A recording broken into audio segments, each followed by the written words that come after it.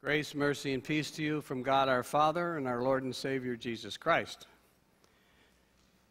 It's really great to be back, and we're going to continue with this wonderful series that Pastor wrote, The Timeless 10, the Commandments. We've been on a journey for probably the past 8 weeks now.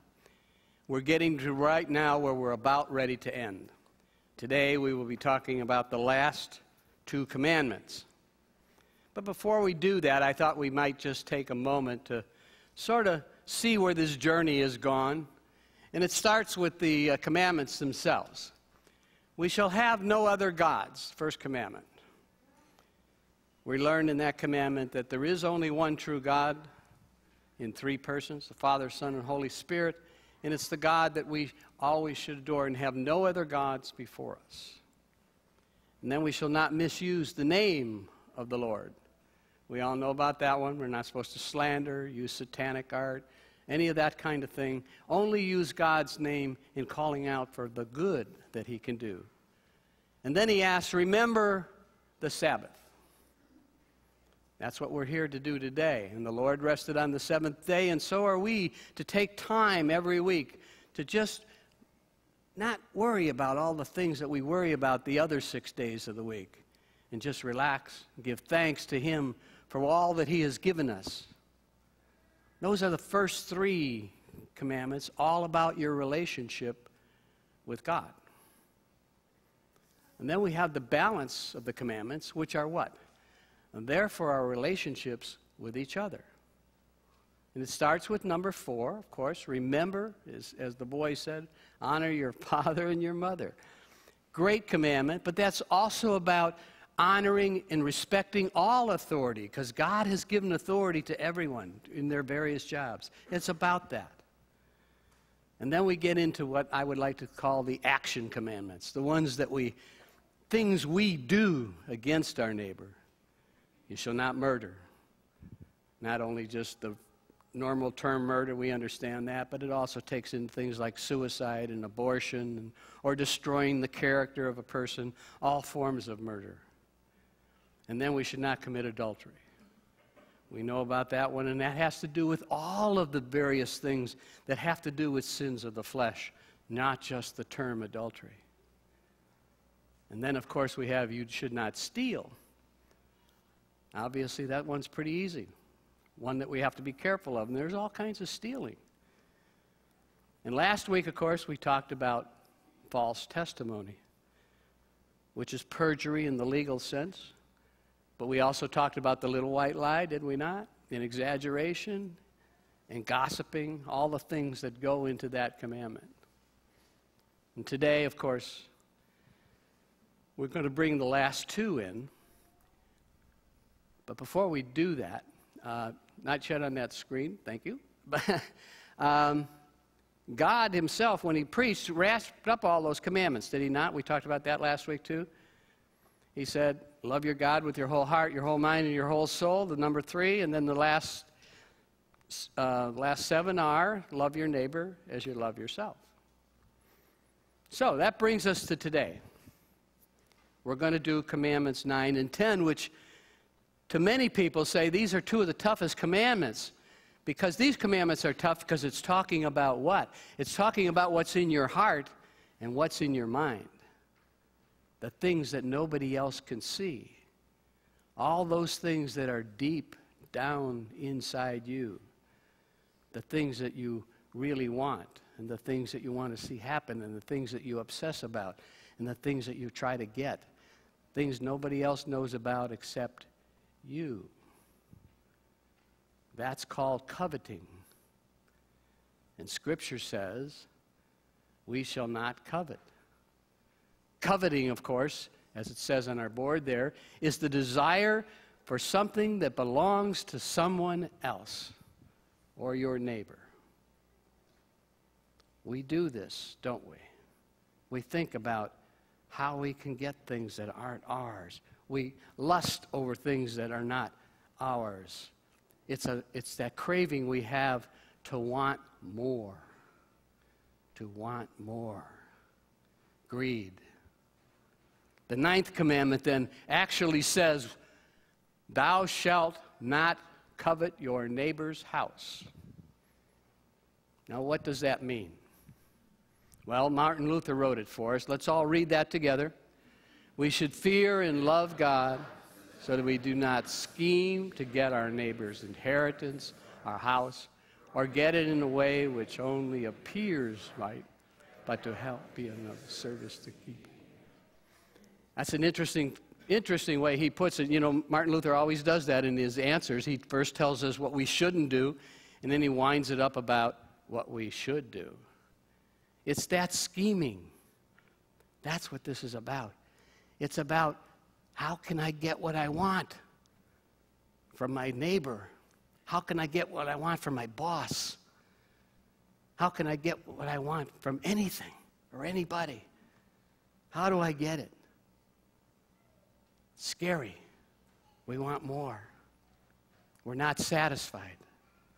We're not content. Let me give you purely a hypothetical, though. Let's say there's a beautiful house. I think we had a picture of it there before. Beautiful house that we want. So we start thinking, how can I can't afford that house. How could we get it? I know. Let's start some rumors that the government's going to build a prison nearby, and all kinds of people undesirable will probably move into the neighborhood. That should drive the price down. Evil scheme, evil scheme. That's already a sin. Whether you ever really do that or not is immaterial. But you're scheming to get something that doesn't belong to you. Instead, God says you're supposed to defend your neighbor and help him keep what he's got, not try to take what he has. Then we get to the 10th commandment. The 10th commandment says, you shall not covet your neighbor's wife. Let's read that. You shall not covet your neighbor's wife, or manservant, maidservant, his ox or his donkey, or anything that belongs. And again, Martin Luther will give us, what does that mean? We should fear and love God.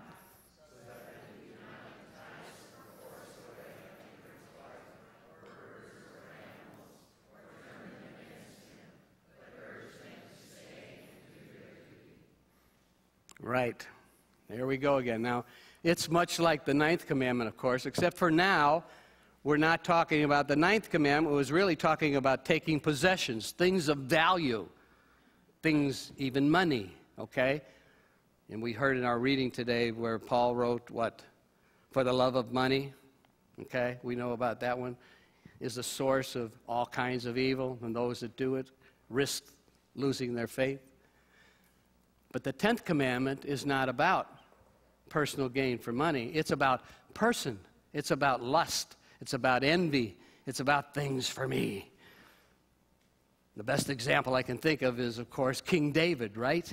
We all know that story. King David comes out on his balcony and looks down, and there's this beautiful woman down below, sunbathing naked, and he lusts for her in his head already, and then schemes. And once he schemes, he actually goes on and then commits the sin of action. And that's the risk. That's what God did these 2 commandments. He wanted to let us know the real dangers of what goes on up here and in here.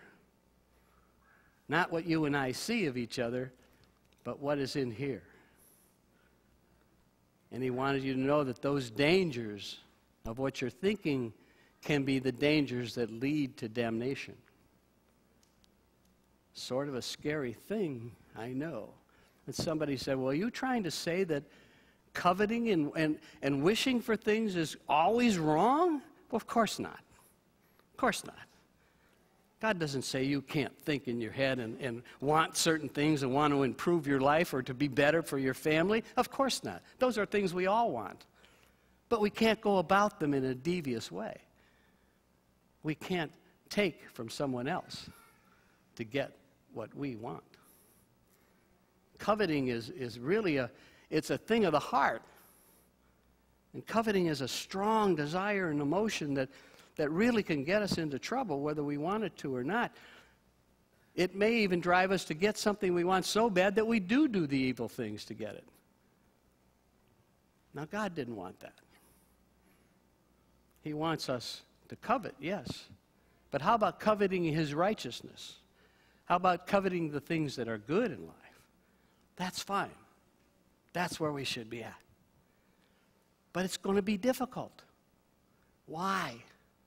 Our whole world is a sinful world. This is Satan's ground that we're on. This is the place where we really live.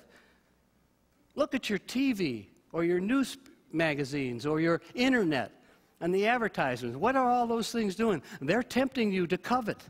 They're saying, you've got to have this new 80-inch TV. You've got to have a Mercedes because your Chevy's not good enough. You've got to have a big house. It's all about greed and us wanting more. They feed on that. They feed us that, and we fall for that trap. And it gets sort of scary because usually once we obtain some of those things, what do?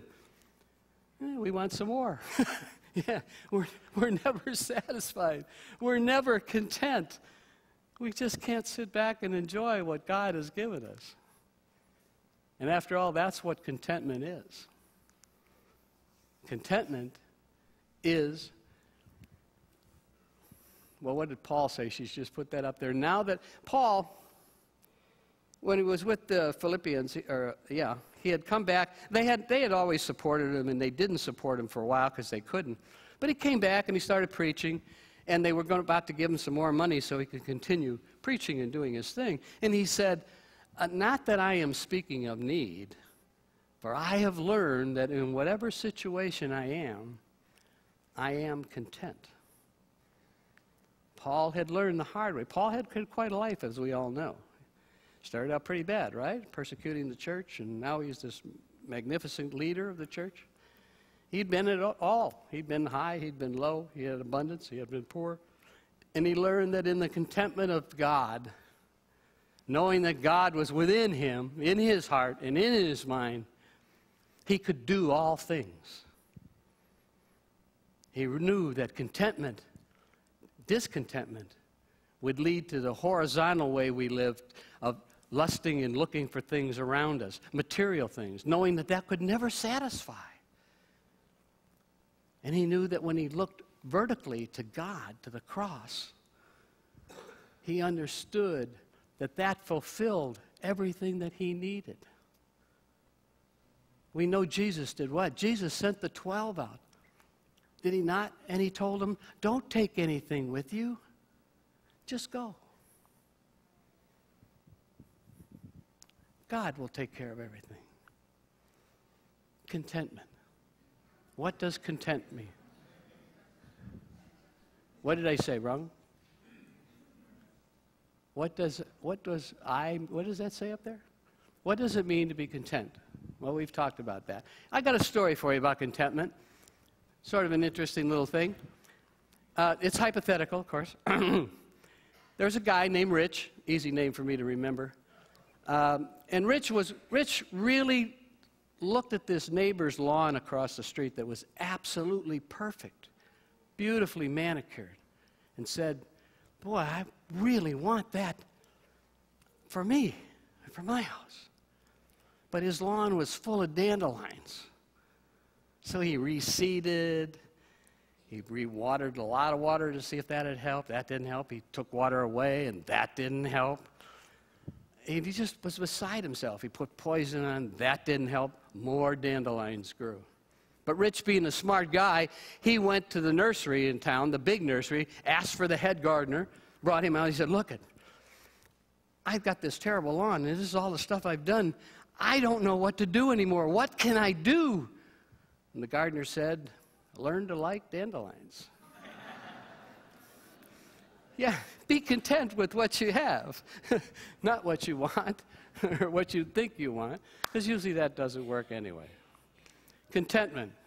What's the next slide?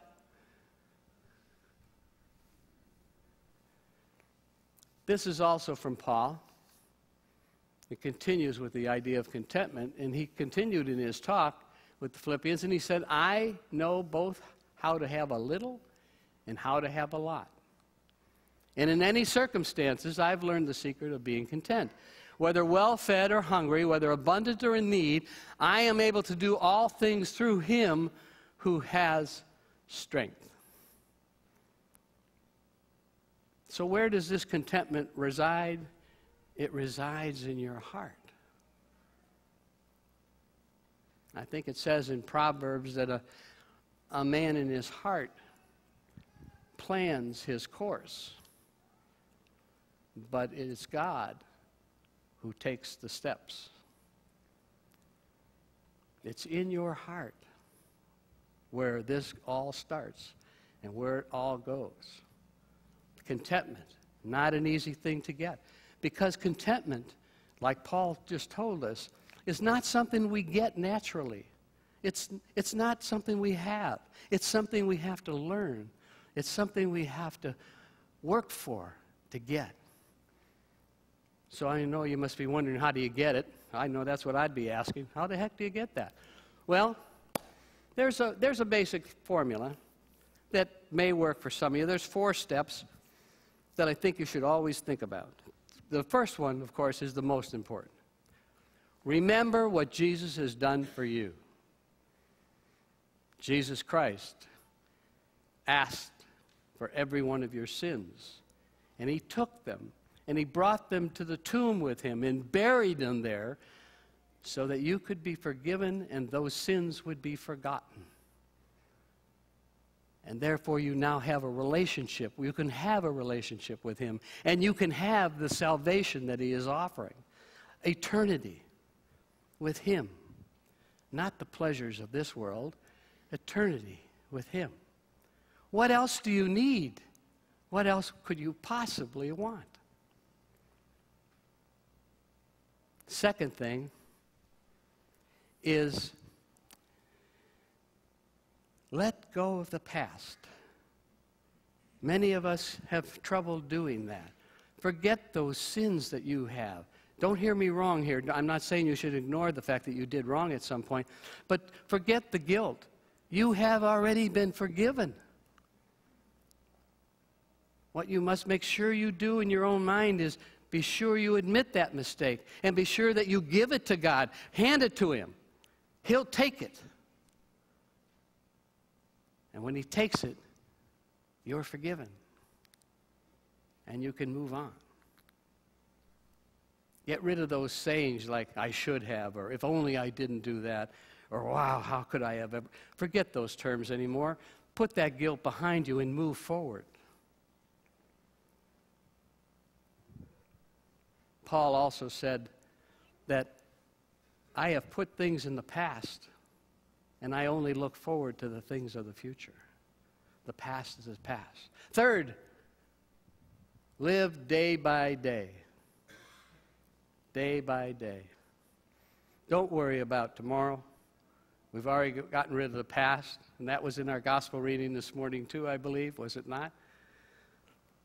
Okay, don't worry about tomorrow. Tomorrow will take care of itself. Today is what you should worry about, and taking care of yourself today. And lastly, it is Jesus Christ is all you need. He said, seek the kingdom of God and all its righteousness, and all things will be given to you. That's all you need to know. You just need to know that Jesus Christ is in your heart and in your mind. And you will have contentment. You will reach the contented state. Today I want you to think, I want you to all make a commitment just today. Make that commitment. That from this day forward, you are going to strive for that. You are going to try to be committed and have him in your heart. It's the timeless 10 that he's given you. That's what it's all about. That's why we've been doing this series. The timeless 10 are the things that help you to gain contentment, because those are the things of the righteousness of Christ are all there. They're your guide. We talked about it. That's the curb that keeps you from wandering into the wilderness of where Satan lurks. It's the mirror that does show you where maybe you need to brush up and do a few things. And of course, as Christians, we accept that as the third use of the law. And we use that as our guide for the rest of our lives, the guide that will lead us to Him.